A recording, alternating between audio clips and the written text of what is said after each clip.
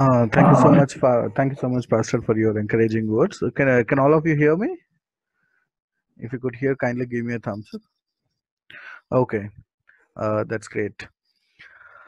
Yeah, good morning, and it's I'm really glad that I could minister God's word unto you with this in the today's service. The topic I have chosen for today's service is I, Paul, prisoner of Christ. Since 26 days, we all were locked down inside the houses, and by God's grace or through this COVID 19, all of us could get a glimpse of what animals in the zoo feel. They're locked down for themselves, and the people watch them, and they could not go out, could not eat whatever they want to. Even the deers could not run around. We all could connect to that. If not empathize, at least we can sympathize with all the animals in the zoo. I'm just that's on a lighter note. I would like to ask you to take it. The title of my message, as I said, is I, Paul, prisoner of Christ. We all know how difficult it is for us to stay back at house, to be confined to four walls. Now, the moment we hear about prison, we all understand we would be confined to the prison, we'll be confined to the four walls and would not be able to go out, we would not be able to eat what we want, we could not do whatever we wish, we could not even walk around properly. And so we all struggle. Prison is a place where all the restrictions will be upon me. We would not be able to live our lives as we are, but we will be living our lives as somebody commands us. That's what a prison is. And definitely nobody likes to be a prisoner. Nobody likes to be in prison, and nobody definitely likes to be called a prisoner. I still remember from my childhood, nobody if somebody comes from prison in my own hometown, if somebody comes from prison, we feel it very difficult to go to their houses. We don't we find it very we used to get scared even to talk to those people. That was the situation. And once I got an opportunity to talk to somebody who went to prison and came, and they said they never like to be called, or they never like to hear people talking about the experience they had in the prison, and especially the prison event. So nobody like to be in prison, nobody like to be called a prisoner. What is a prison, or what is who is a prisoner? Prisoner is a person legally committed or confined to a prison as a punishment for a crime or while awaiting for trial. This is the definition of prison. On the As a punishment or as they're waiting, they would be confined. They would not be able to do whatever they want to. They would be confined to a place geographically. They would be confined to a certain kind of lifestyle. But here we find an interesting statement from Apostle Paul. As I told you, no one likes to be called prisoner, but this man, he likes to call himself as a prisoner. He says, I, Paul, prisoner of Christ. Not only once, he says this four times. Once you find in Ephesians 3:1 and Ephesians 4:1, Philemon chapter 1, verse 1 and 9. In these four places, he calls himself as prisoner of Christ. Paul was writing these letters, Ephesians, Philemon, Philippians, from the prison itself. Paul, at the end of his life, he was in Roman prison, and he wrote these letters. If we say any greatest teachings of Apostle Paul, we can say that all those great teachings have come from book of Ephesians, Philippians, Colossians, Philemon. All these are called prison epistles. At the end of his life, he knows he is going to be killed in few days, and then he spoke the most valuable words of his life. In Ephesians 3:1, he says, "For this reason, I, Paul, the prisoner of Christ." At the end of his life, he's so proud to call himself as a prisoner of Christ and introduce himself as the prisoner of Christ. And But Apostle Paul's words, the word I, Paul, prisoner of Christ, the imprisonment he referred here is an entirely different one. This is not an imprisonment of the normal prisoners where legally somebody is committed or confined to a place.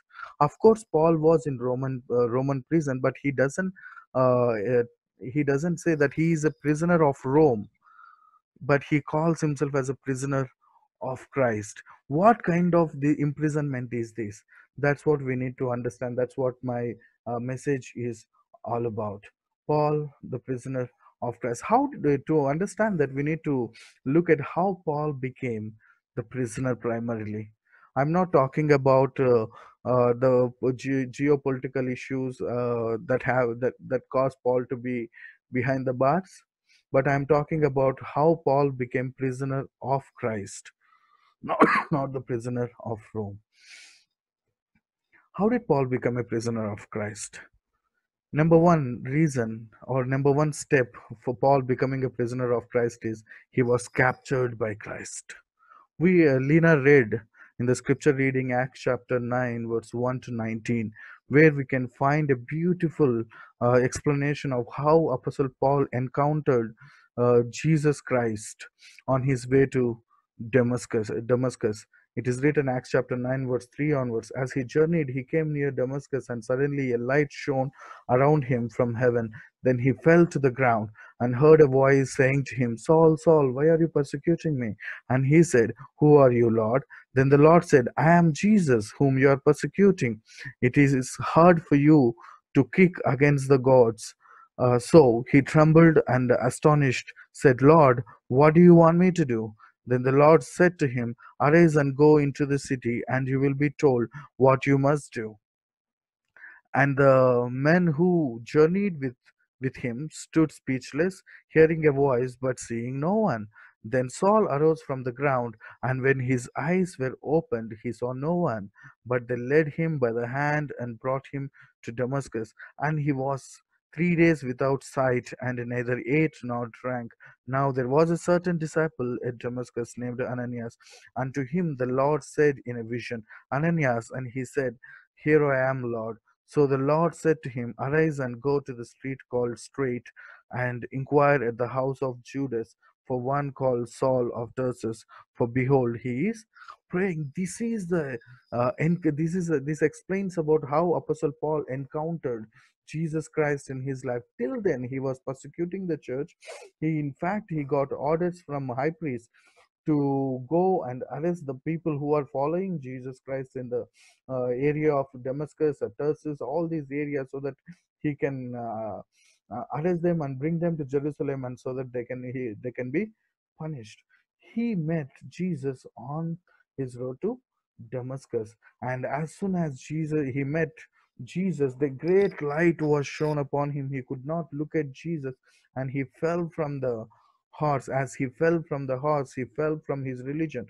He fell down from his pride. He fell down from his superiority complex that he has, for he is a Pharisee, he is a rich man, he is a Jew of Jew, and he fell down from there. The moment he met Jesus, he asked him, when Jesus called him, Saul, Saul, why are you persecuting me?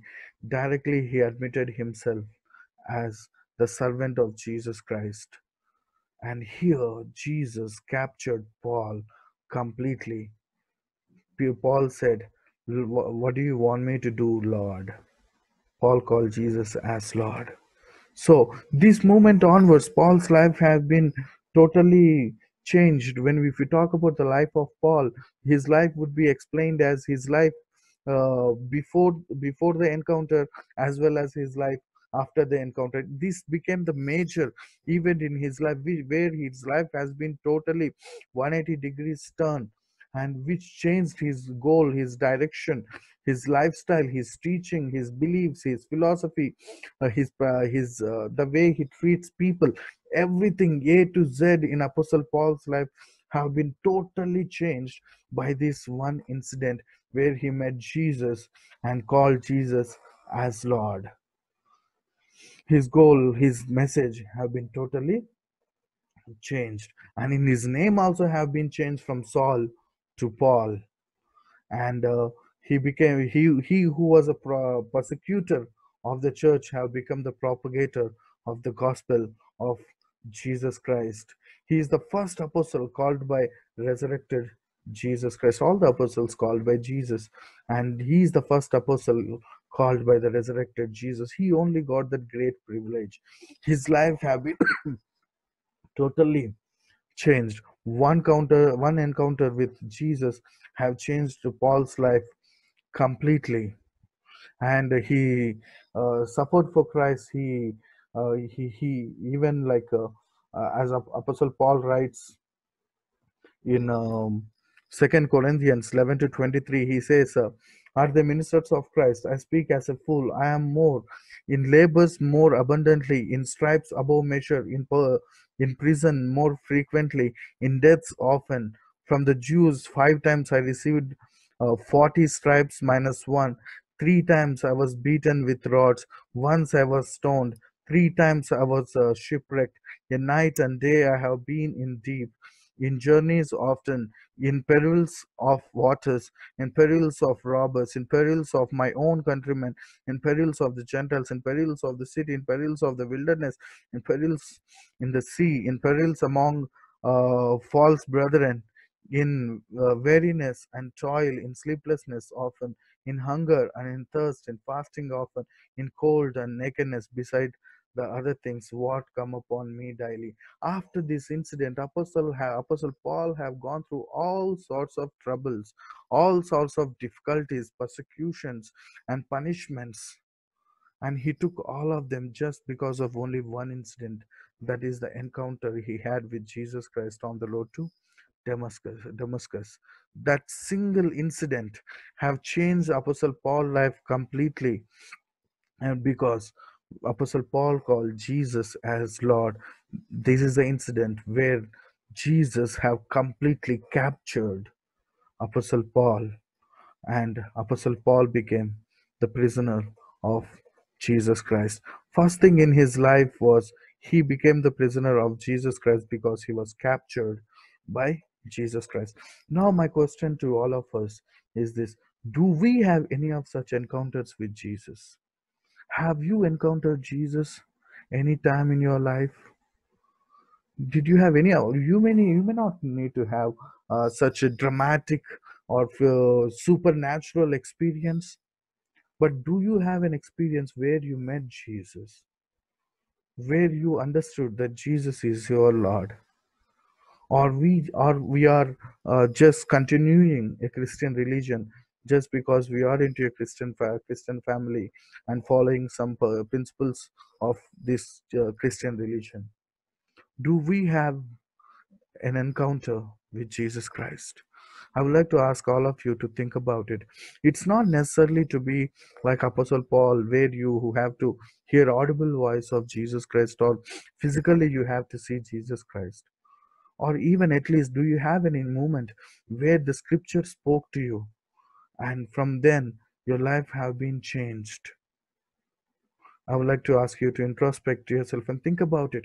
In case any of us do not have that, it may be the right time for us to call unto Jesus and say, Jesus, I really want to encounter. I want to meet you.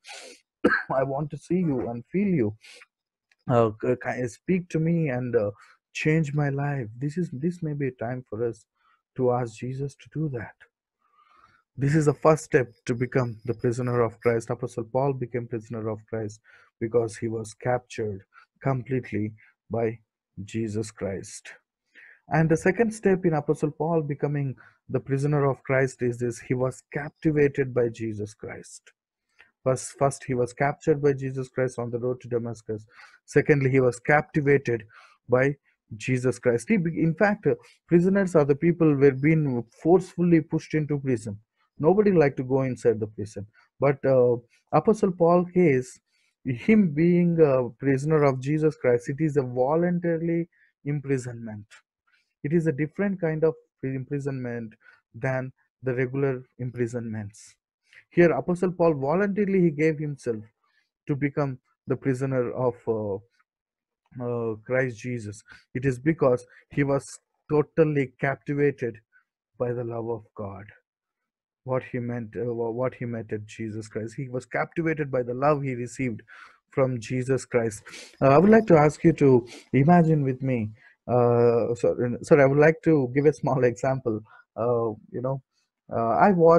love watching mountaineering documentaries, especially Everest, K2, and various mountains. I watched every documentary on Everest which is available on YouTube. I'm literally saying I watched everything. In every expedition, in every documentary, they say at least one or two people after reaching the summit, they don't like to come back.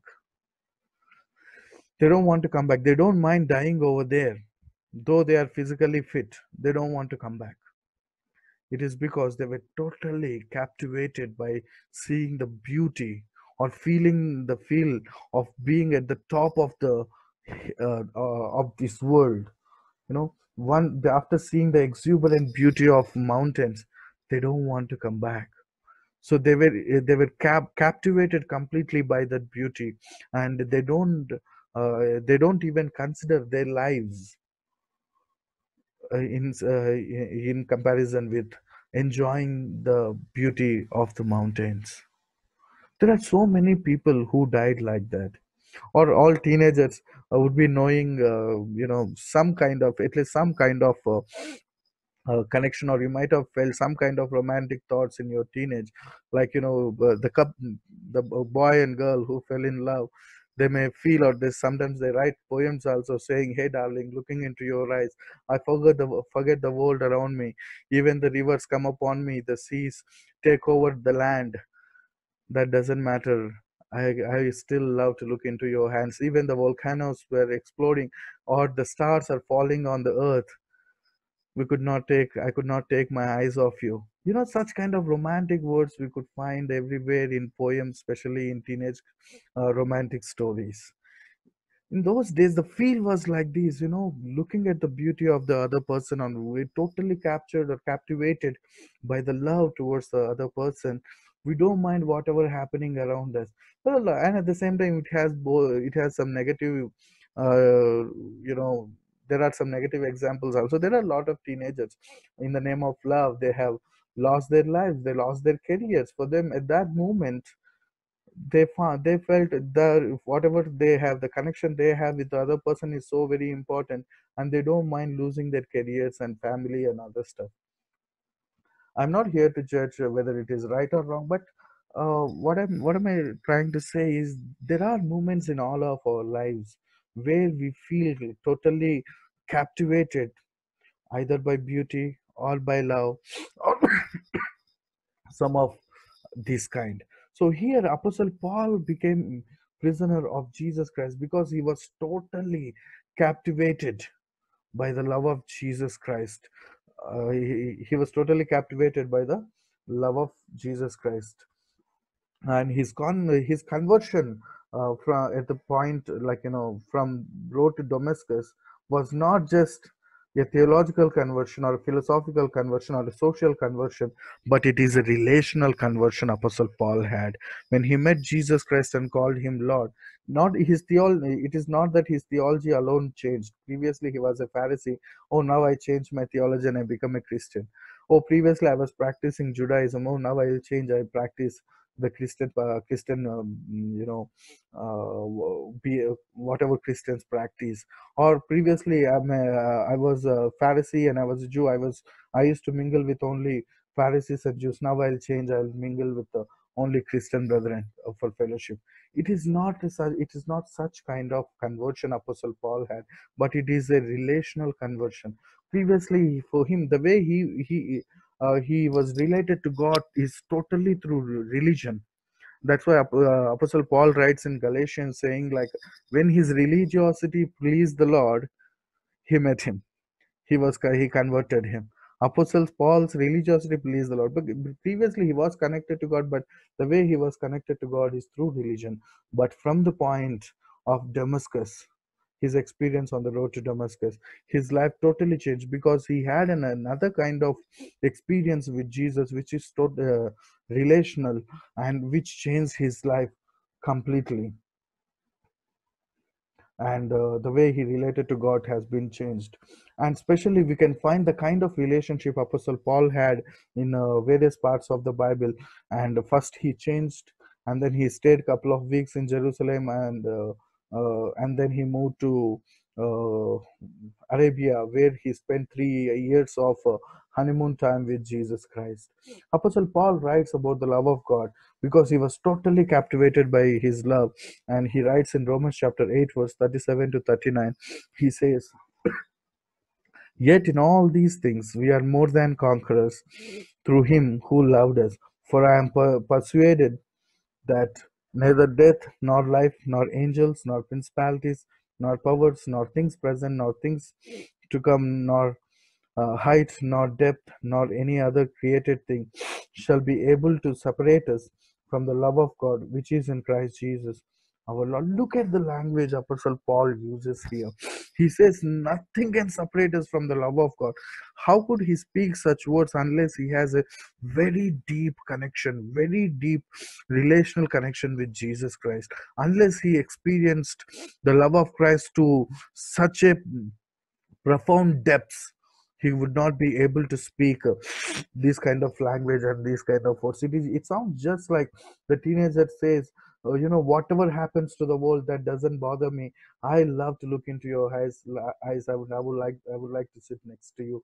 He's saying nothing in this world can separate us from the love of God. The love of God is so powerful, it is captivating. And Apostle Paul was totally engrossed and have been given himself into the love of God. That's why he became the prisoner of Jesus Christ. And he also writes in Ephesians chapter 9, "To know the love of Christ which passes knowledge, that you may be filled with all the fullness of God." He says, knowing the love of Christ, it surpasses knowledge. It is beyond knowledge. Knowing the love of Christ is not having the knowledge of the scripture. It is not having the theological understanding. It is not being able to recite the entire scripture. It is beyond that. It is beyond his thinking, it is beyond his theology, it is beyond his philosophy. That's why I said when Apostle Paul encountered Jesus, his conversion was not just theological. He, being a Jew, he changed to Christianity. That is not the only situation here.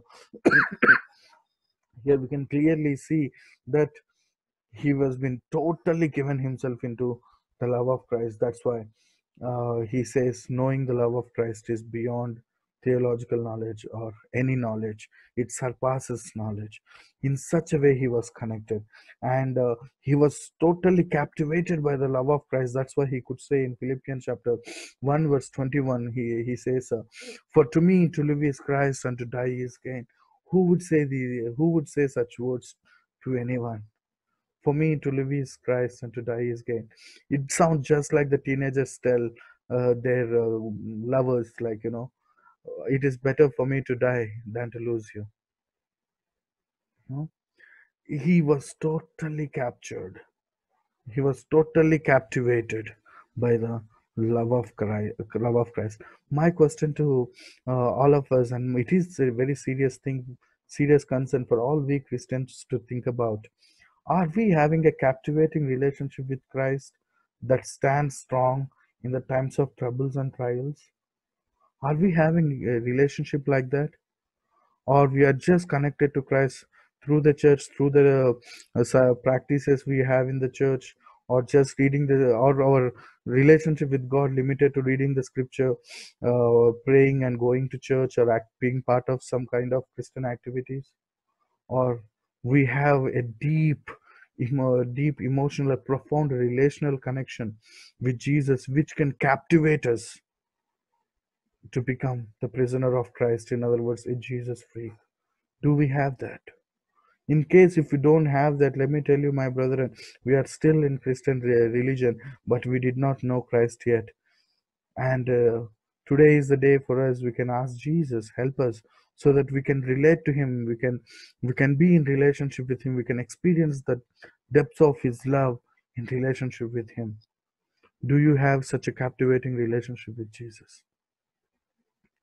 And the third, the third step, Apostle Paul to become the prisoner of Christ is he was totally controlled by Christ.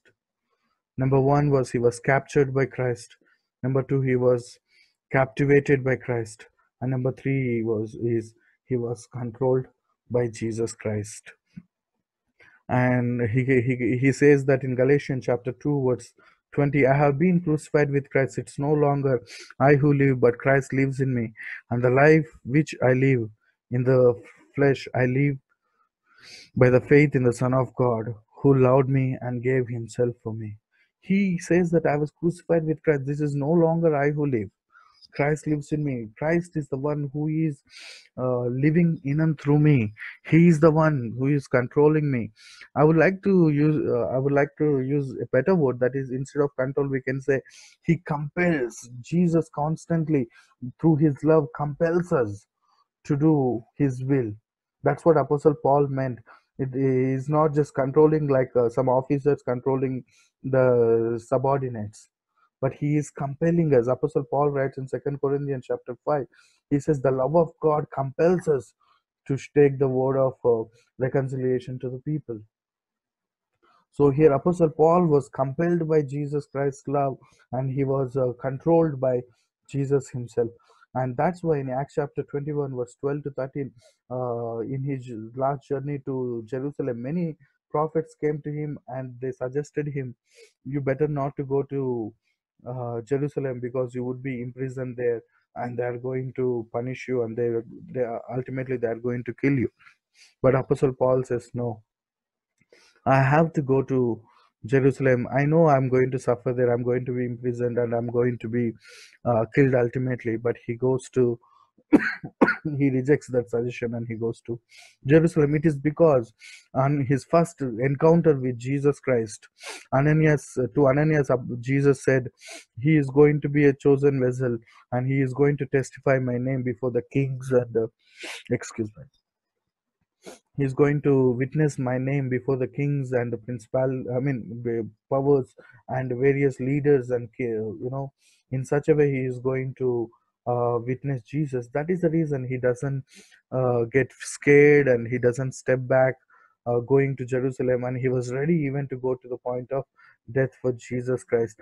That's why he also writes in Philippians chapter 4 verse 20, in sorry uh, in Acts chapter 27 we find that he is going to Jerusalem without listening to anyone, and he was captured there and he was punished and troubled over there.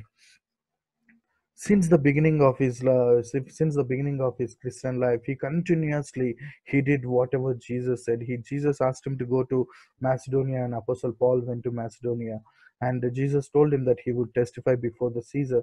So he went through Jerusalem until see unto even to Rome to testify him about Jesus Christ in front of Caesar. And one interesting thing we find in Philippians chapter 24, verse 22 is this: Apostle Paul was in prison. Even though he was in prison, he did not stop witnessing Jesus Christ. He could even reach to the family of Caesar, where some of Caesar's family members became Christian. That's why we can find in Philippians 4:22. He says, all the saints salute you, chiefly that they are of the Caesar's household. Caesar's household also they heard the gospel of Jesus Christ from Apostle Paul. Apostle Paul, though he was in the Roman prison, he did not stop focusing and working for what he has been chosen, for what Jesus Christ has commanded him, that is to witness him before the kings and the lords. He could reach till the Caesar's family. Somebody being in a prison and reaching to the Caesar's family is not a small issue. It is just like somebody being in Tihar jail and reaching the family of our prime minister, which is highly impossible. But Apostle Paul could reach the family of Caesar.